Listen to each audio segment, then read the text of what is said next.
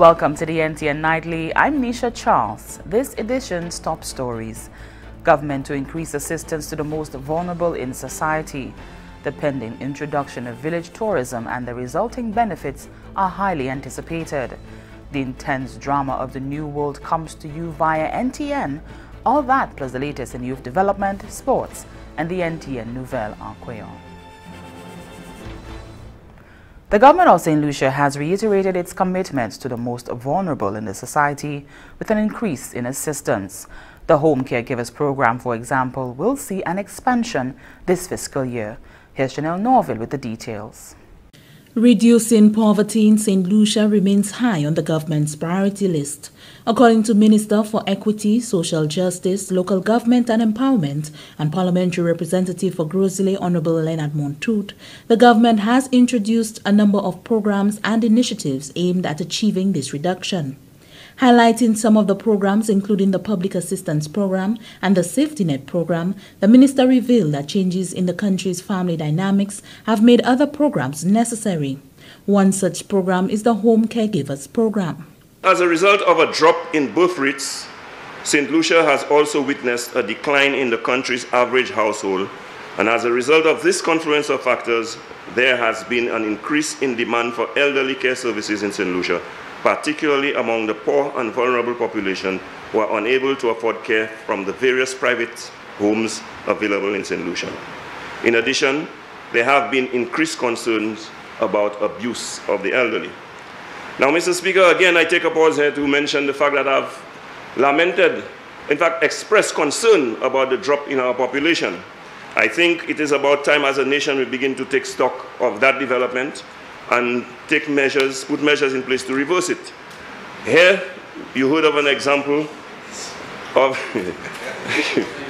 I am suggesting that we have more children.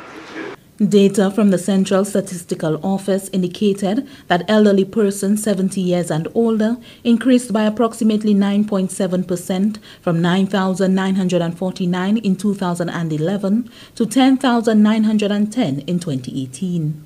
Providing some insight into the program, Honorable Montoute explained that the services are provided based on need and merit.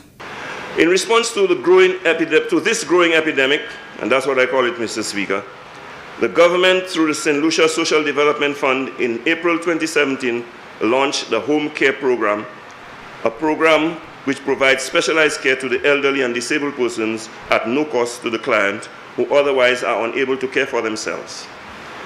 Care is provided to beneficiaries from Monday to Friday from 8 to 4 p.m. During the year in review, Mr. Speaker, a total budget of $6.49 million was allocated for the home care program, and this program has a total of 408 caregivers that were employed in 2018 and 2017. In 2018, and 17 supervisors provide services to a total of 635 elderly and disabled persons across St. Lucia. The minister expressed concern about the brewing situation, adding that he expects sooner than later a national discussion to find solutions. For the Government Information Service, I am Janelle Norville. Plans for the introduction of village tourism has been lauded in the St. Lucia Senate, with members anticipating the benefits to the people. More from Lisa Joseph. As the key economic pillar for future growth in St. Lucia, considerable attention has been paid to the tourism strategy. Some 20 game changers have been developed to accelerate growth in both tourist arrivals and tourist receipts. The aim is to increase stay-over visitors from 386,000 in 2017 to 541,000 by 2022. The Honorable Prime Minister, during his budget presentation, revealed that whether it is in adventure tourism, ecotourism, heritage tourism, or wellness tourism, the country must evolve its product beyond the package-based offerings now reasonably well covered in its market. Part of the new approach is formal agreement with sharing economy providers like Airbnb. During the debate on the Appropriation Bill 2019-2020, Independent Senator Mauricia Thomas Francis expressed support for the move, which she says empowers St. Lucians to elevate their standard of living. You will not begin to appreciate where the tourists stay on this island. I meet tourists who tell me they're living in grace. and they call in some names Gayaboa. I've never been to Gayaboa. I cannot tell you where Gayaboa is.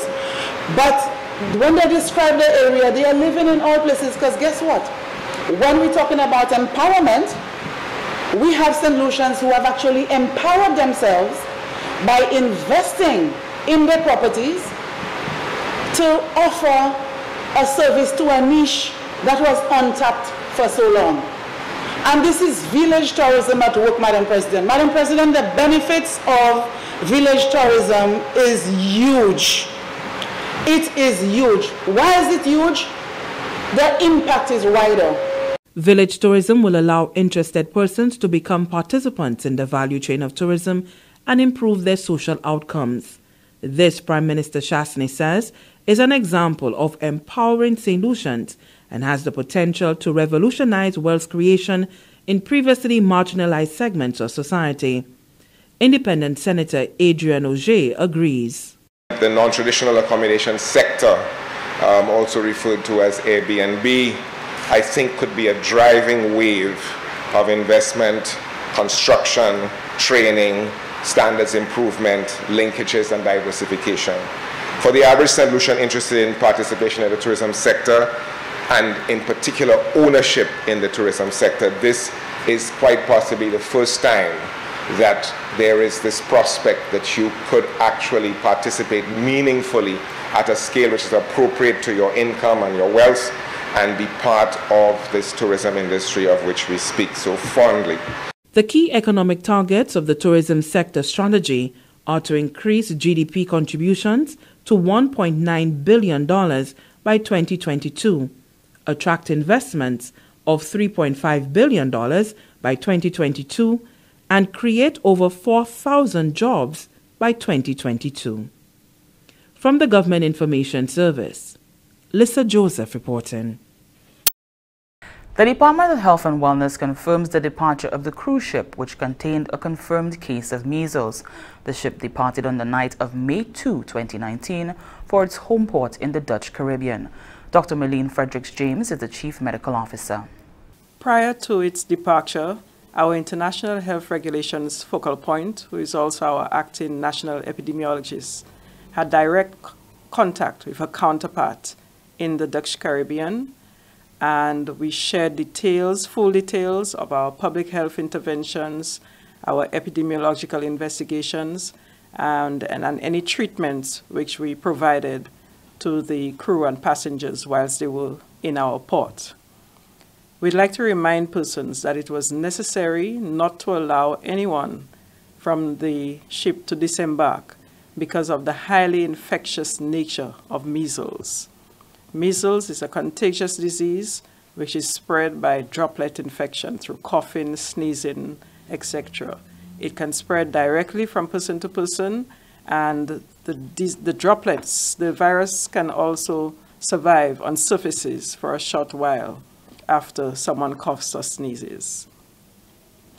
The fact that there was a confirmed case of measles on board meant that other persons, though they may not have been showing signs of infection, were exposed and could possibly later develop symptoms of the disease. The Chief Medical Officer thanked partner agencies, namely the ship's agents, tourism agencies, the St. Lucia Air and Seaports Authority, including Ports Police, the Royal St. Lucia Police Force, including the Marine Unit, and other government agencies and the media for their support and cooperation during the intervention.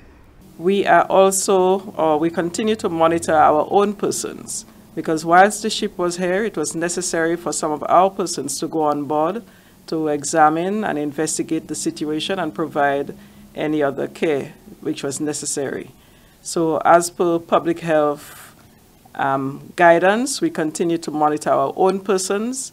Anybody, any of our staff who were on board have received the measles vaccine, and we continue to monitor them closely to ensure that no signs or symptoms develop.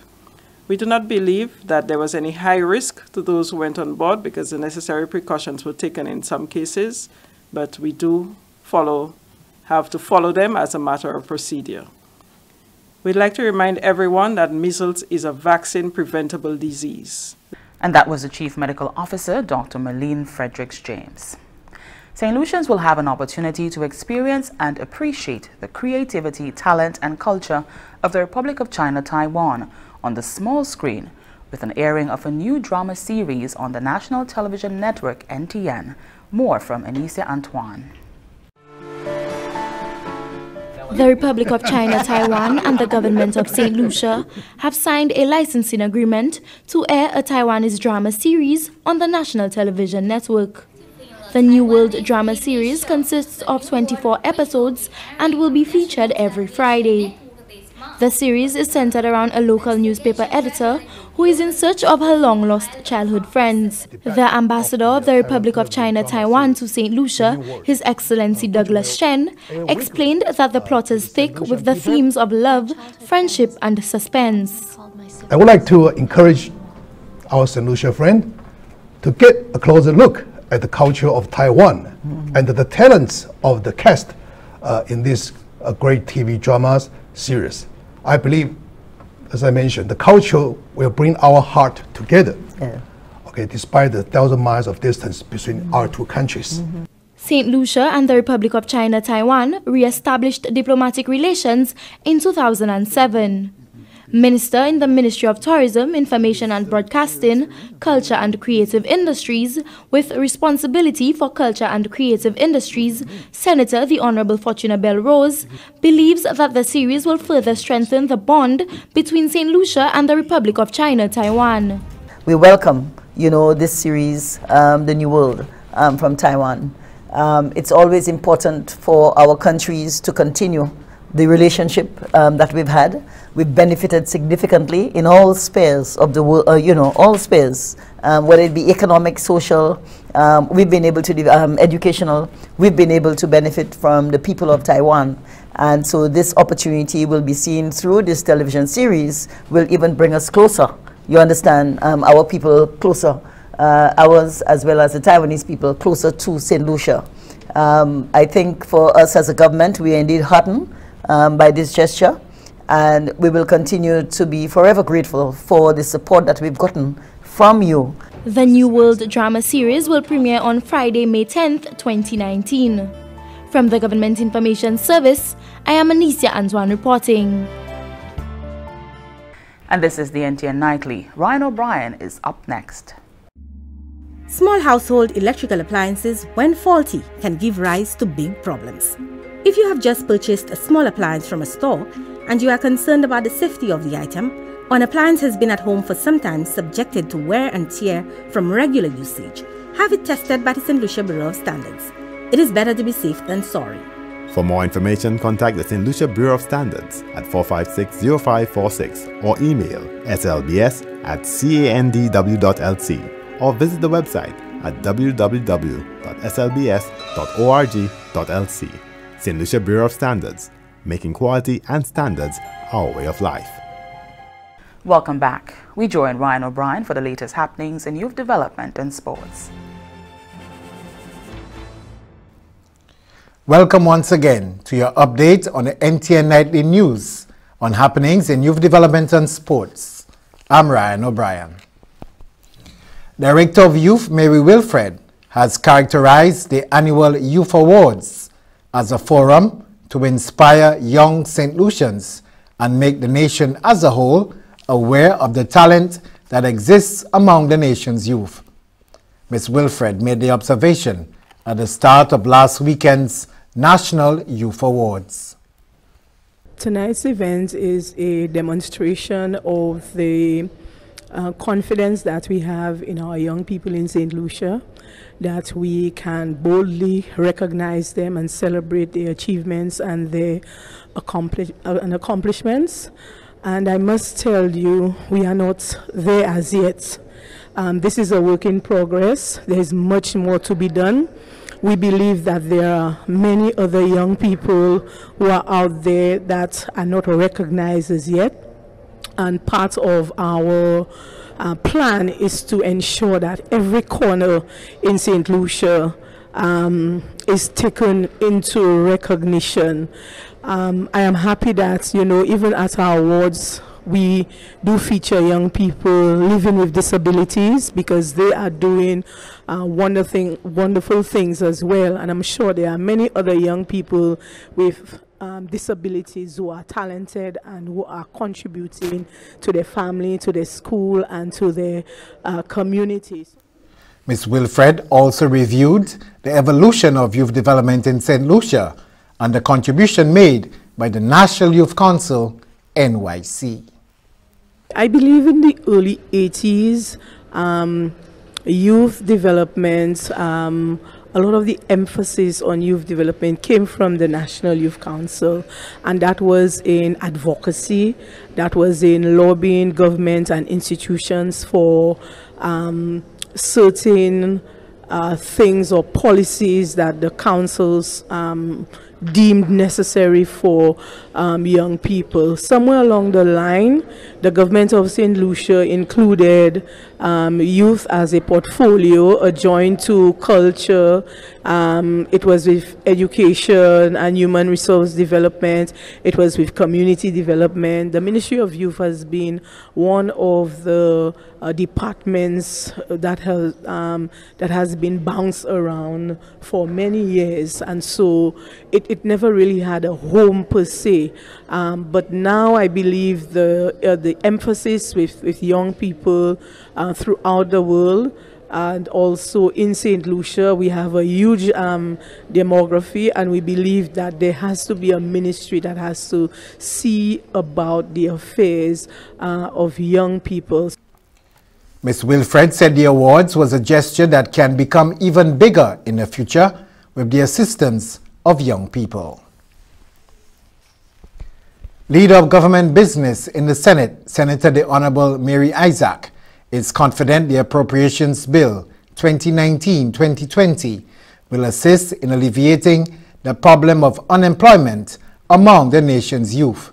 Senator Isaac made the comments on Tuesday during her opening statement as the Senate debated the Appropriations Bill 2019-2020. Can you imagine, Madam President, that within 3 years, unemployment has decreased to 20.2%? And for us as a government, it is still not at an acceptable level, because youth unemployment is still too high. We need to be able to continue creating jobs for our young people. Given the good performance from our last budget, Madam President, we expect that this budget, our third budget, will make a more meaningful difference in further reducing unemployment.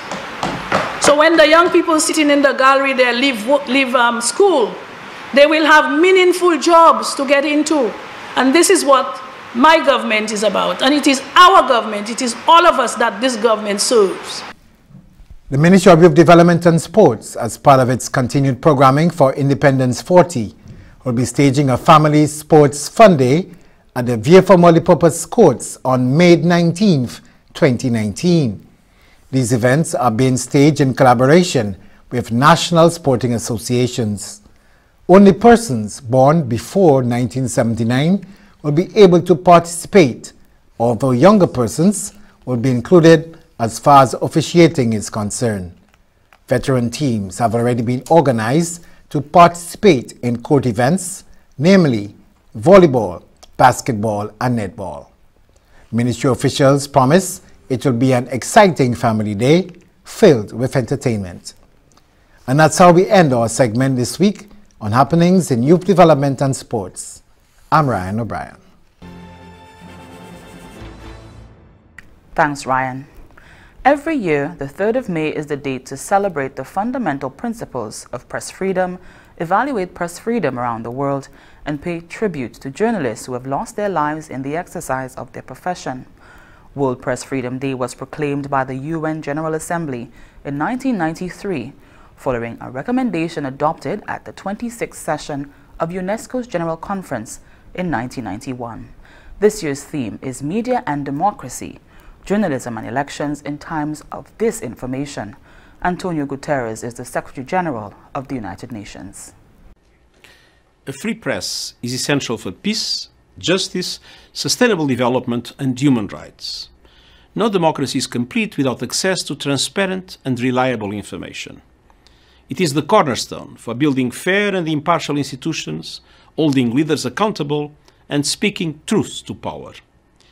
And this is especially true during election seasons, the focus of this year's World Press Freedom Day. Facts, not falsehoods, should guide people as they choose their representatives. Yet, while technology has transformed the ways in which we receive and share information, sometimes it is used to mislead public opinion or to fuel violence and hatred. World Press Freedom Day this year focuses on the critical role of the media in keeping the public informed and leaders accountable by providing transparent, reliable information. This day also reminds us of the dangers journalists confront in fulfilling their function. Civic space has been shrinking worldwide at an alarming rate. And with anti-media rhetoric on the rise, so too are violence and harassment against journalists, including women. I'm deeply troubled by the growing number of attacks and the culture of impunity. According to UNESCO, almost 100 journalists were killed in 2018. Hundreds are imprisoned.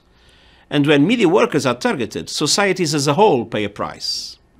On World Press Freedom Day, I call on all to defend the rights of journalists whose efforts help us to build a better world for all.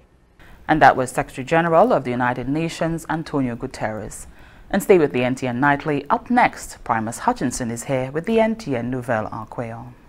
When persons with TB sneeze or cough, healthy persons nearby breathe in the droplets and the bacteria can lodge in their lungs. People with weakened immune systems such as HIV/AIDS, alcohol and drug users, smokers, children, and the elderly are most susceptible. Persons with a cough should take precautions when in contact with persons in public places. Cover your mouth when sneezing and coughing. Visit your doctor or health center. You must complete your treatment. TB can be cured even with HIV. Be responsible. Help stop the spread of TB and HIV. Protect yourself and others. Welcome back. We join Primus Hutchinson for the NTN Nouvelle en Creole. Monsieur, Madame, département qui est responsabilité pour information en gouvernement cette Lucie, GIS, ensemble puis télévision nationale puis NTN, caposato Nouvelle en Creole, présentant Primus Hutchinson. Cette Lucien a trouvé l'occasion pour comprendre plus concernant la culture et la vie en pays Taïwan.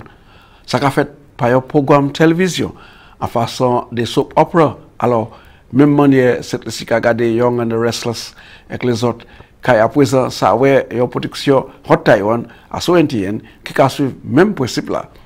Vendredi bon matin, ambassade de Taïwan, Douglas T. Chen, avec délégation, ensemble puis ministre de la Culture, honorable Fortuna Belrose, avec chef GIS de Vinali, avec l'autre travailleur, qui semblé en chambre conférence département pour te voir un témoignage des cérémonies ça là. Nos programmes télévision en créole, c'est la Terre Nouveau, et en anglais, The New World. Ambassade Chen, ni espoir qui programme ça là, qui renforcer les relations ici et puis Taïwan encore plus fort, qui placer cette ici à une meilleure position pour apprendre la culture et la vie chez Taïwan. Ministre de la Culture, honorable Fortuna Belrose, qui a quoi qui programme là, qui encourager les jeunesses qui déjà engagées de production film pour entrer encore plus fort. L'année dernière, cette ici qui a commencé à faire ça aux œuvres. Juste l'année passée, mois passé, nous tenions un groupe jeune cette ici qui allait à London pour continuer à faire un film. Yo commencé ici with the Windrush Generation. And so nous ni jeune monde qui était aussi, nous ni un shy monde qui était aussi dans fait film movies, documentaries. Et ça qu'a fait actuellement. Nous just n'y pour continuer by support pour yo ça venir plus fort, you know, adin. Mais nous là et puis. Comment rapport nous le vendredi ou fait assurer ouest là pour garder. Ah si oui, vendredi c'est le moi home me can unwind, me can relax. So moi quoi c'est là ça na assise et puis ouais soap opera ça. Programme télévision Hot Taiwan qui joue tous les vendredis au soir, commence vendredi prochain à 8h. À son NTN et qui montre l'histoire de l'amour, crime, beaux amis, en parmi l'autre action. Cette c'est j'ai point de marche pour faire assurer que viens animaux pas trouver affectés par ces qualités maladies qui affecter même qualité ces animaux là à l'autre pays. Durant la discussion et puis nous en GIS, ministre qui a une responsabilité pour l'agriculture, Ezekiel Joseph déclaré que le gouvernement et le ministère très concerné et j'ai établi règles pour gouverner ça par conséquence des industries touristes et le pays même. Selon Honorable Joseph, comme l'industrie touristique là qui a développé plus en plus, cette ligne pour faire assurer que la production vienne par ces qualités chimiques qui pays international qui a servi à les viennent. Le ministre agricole là dit qu'il est plaît que cette ligne pas en situation ça là. Nous ne pouvons pas problème ça en cette ligne pour parler about. Et puis moi je voulais dire que moi content at least nous mettre des policiers en place et puis nous pour comprendre ça, nous pour apprécier ça. That là nous pas quitter viande sortir sur mon pays en tuer cette ici nous avons fait pour une raison. Now quand nous venons au gouvernement nous a été nécessaire pour venir même au OIE et puis nous c'est 182 pays à la terre qui a venu même organisation ça. Organisation ça c'est lui qui est responsable pour assister pays pour make sure that you panic te trois cas qui a affecté production manger production pour nourrir les animaux et puis le gouvernement nous a été nécessaire pour nous ça prendre des marches ça nous a été nécessaire pour nous ça prendre des directions ça et c'est comme ça nous avons bonne nouvelle là je remercie autant pour garder je vais avoir une invitation je ne puis encore si de conserver la vie les gars ils sont l'autre nouvelle accueillant. Je vous souhaite tout le monde un bon finissement de semaine et que je vous remercie. Nisha. Merci on Pill Primus. And here's a look at what's happening to us weather-wise. Skies are fair and breezy, becoming cloudy at times with a few scattered showers. An Atlantic high-pressure system will generate moderate to brisk easterly winds and above normal seas around the eastern Caribbean region over the next few days. Low-level clouds moving with the wind flow will bring a few scattered showers over the islands during the forecast period. Tides for Castries Harbour, high at 3:22 p.m., low at 8:22 p.m. Tides for Viewfort Bay, high at 4:29 p.m., low at 10:03 p.m. Seas, locally rough with waves 6 to 8 feet or 1.8 to 2.4 meters. The sun will rise Saturday at 5:40 a.m. And that brings us to the end of the NTN Nightly. Join us next time at 7 p.m. with a repeat at 7 a.m. You can also catch up with us anytime on the St. Lucia Government Facebook page or YouTube channel. I'm Nisha Charles.